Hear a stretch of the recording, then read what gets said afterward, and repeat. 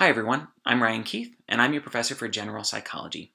Earlier this week, I posted a discussion topic where I asked you to ask your own questions about conditioning and about learning, chapter 5 in the textbook.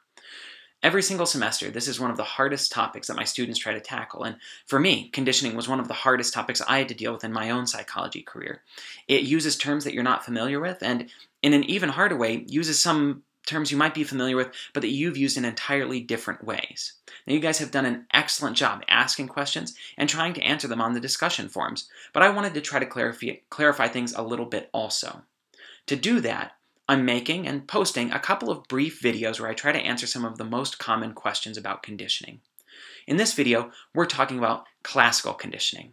Classical conditioning is one of the first kinds of conditioning to be studied in a laboratory setting, and is a powerful force that shapes who we are. But to answer some of these basic questions, I think we just need to get things set up first. In this short video, we're going to talk about the basics of what classical conditioning is. We're going to talk about how classical conditioning works, and then I think maybe more importantly than anything else, we're going to talk about some of the confusing classical conditioning terminology that we all have to deal with when learning about this stuff.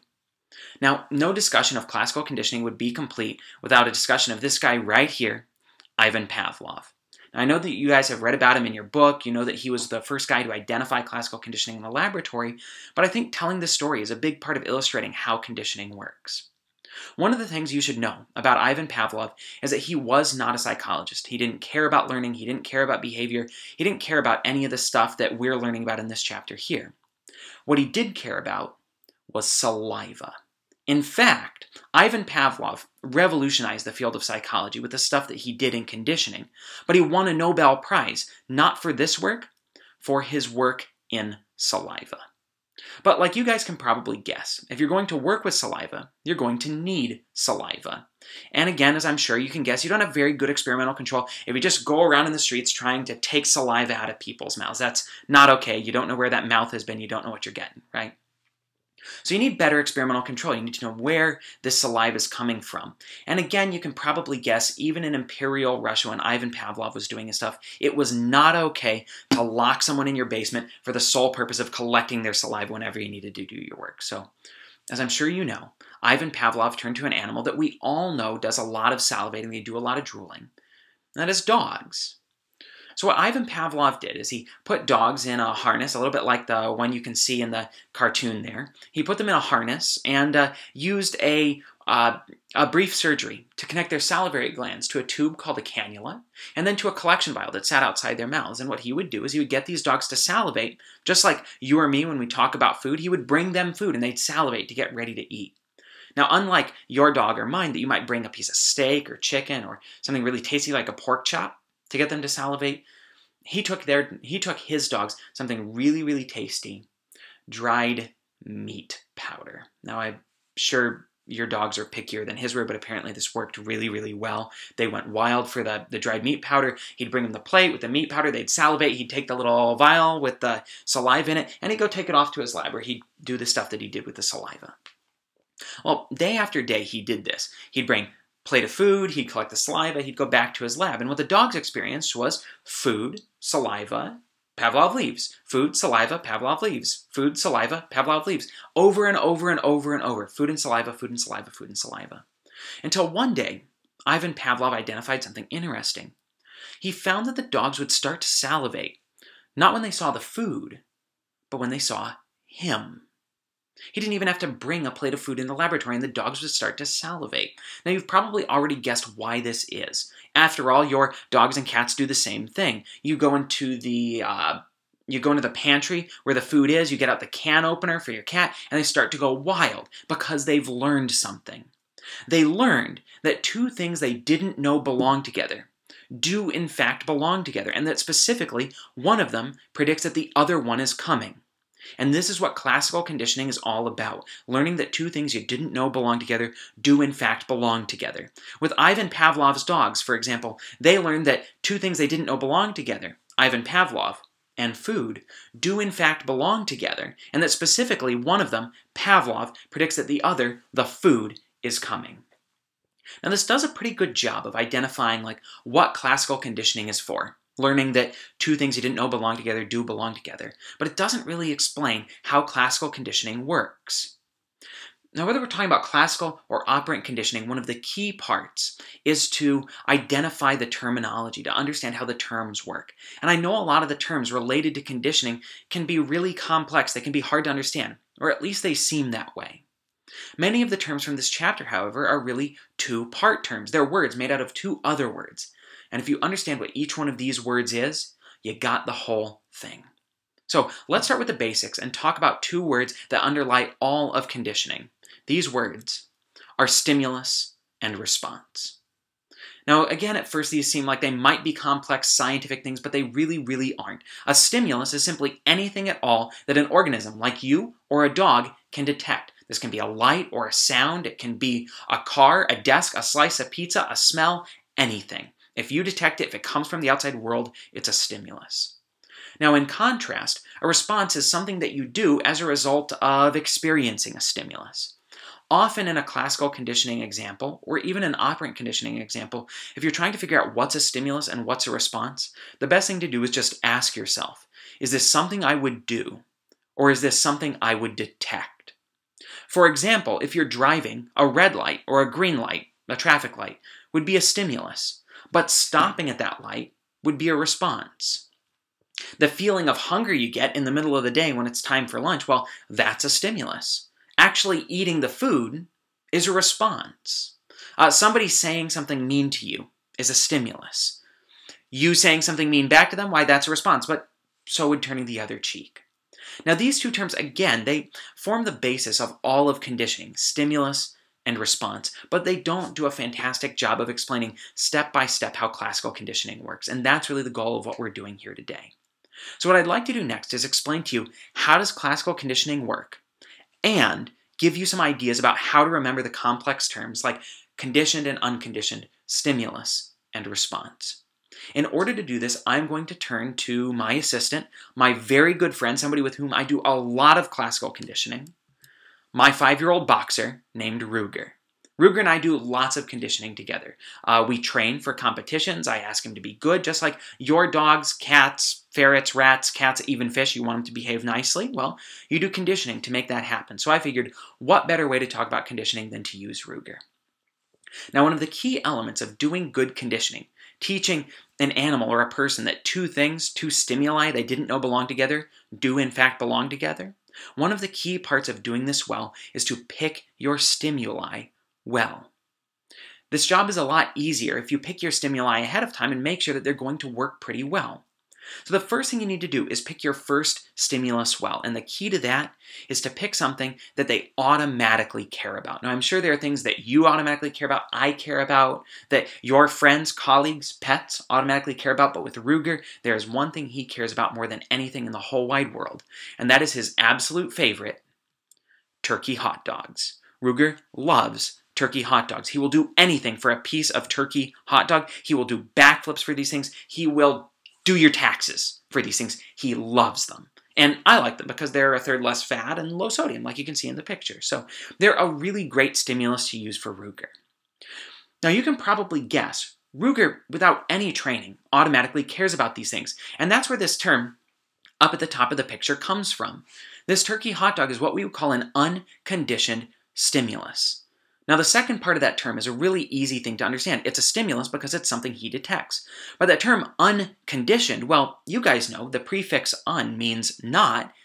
And conditioning, if you think about conditioning, not like learning in this sense, but conditioning like what athletes do, conditioning is training. And if you think about conditioning that way, we say, well, this is an untrained stimulus. It's a stimulus that Ruger doesn't have to be trained to care about.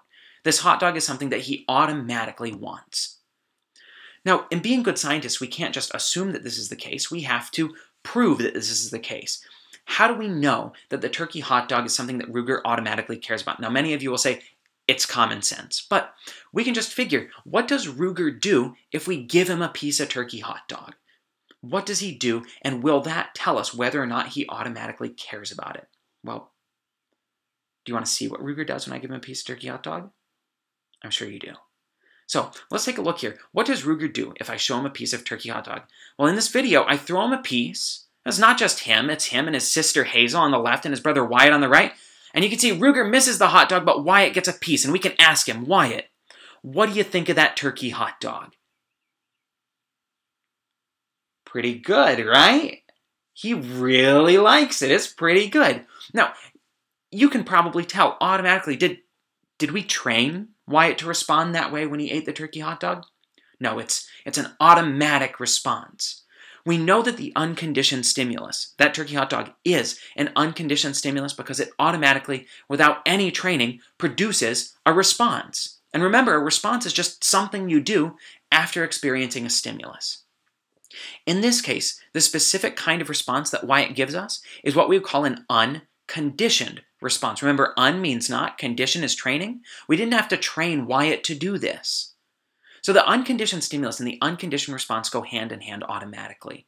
And this gets to the core of why the unconditioned response is important in the first place. Remember, classical conditioning is all about learning that two stimuli go together, but this unconditioned response is important because it tells us that Wyatt cares, or that Ruger cares about that piece of turkey hot dog. The reason that we need this unconditioned response is because Wyatt and Ruger, as brilliant as they are, don't speak very good English. So in order to tell that this turkey hot dog is important, we have to see what they do when they detect it.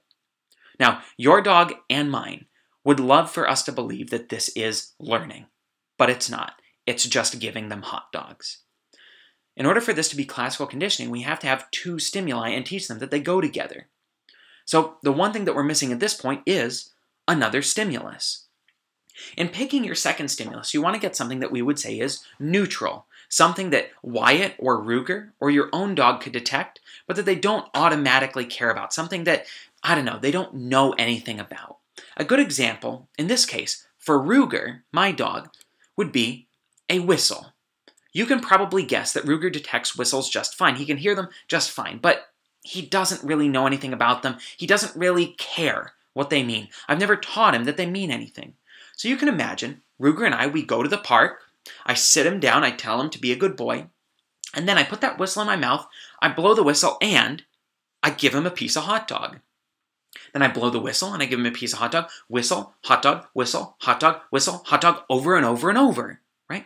So I keep doing this for a long period of time. I go whistle, hot dog, whistle, hot dog, whistle, hot dog, not a whole hot dog, just a piece of hot dog, whistle, hot dog, whistle, hot dog, whistle, hot dog, whistle, hot dog, until eventually you can imagine Ruger's going to learn something. He's going to learn that every single time I blow that whistle, he's about to get another piece of hot dog. That is learning. That is conditioning. Classical conditioning is all about learning that two things you didn't know belong together, like a whistle and a hot dog, do in fact go together, and that one of them, the whistle, predicts that the other one, the hot dog, is coming. Now remember, this whistle is something Ruger could detect, but he didn't know anything about it to begin with. He had to be trained to care about it. He had to be trained to know that this whistle went with the hot dog, the thing he cared about. As a result, we would say that this whistle, while it's a stimulus like the hot dog, it is a conditioned stimulus. He has to be trained to care about it. Conditioned, trained stimulus, something he can detect. Now ultimately, your training at this point is done. The classical conditioning is done. The unconditioned and conditioned stimuli, they've gone together enough that Ruger knows to care about them. But remember, we can't just ask Ruger, what do you think about whistles? Do you know that they go with hot dogs? We can't ask him.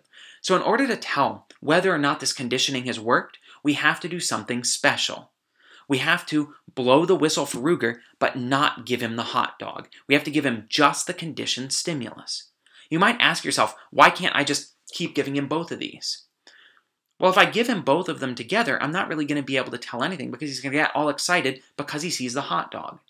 But if I blow just the whistle for him, well, what do we look for? If I blow just the whistle for Ruger, what I want to see is what we're seeing here, Wyatt getting all excited. We want to see Ruger getting excited, looking for a hot dog, waiting for a hot dog, anticipating a hot dog, wagging his tail, spinning in circles, salivating like Ivan Pavlov's dogs, in order to tell me that he knows that that whistle is important. And he knows that that whistle is important because the whistle and the hot dog go together. Again, the conditioned response isn't part of learning.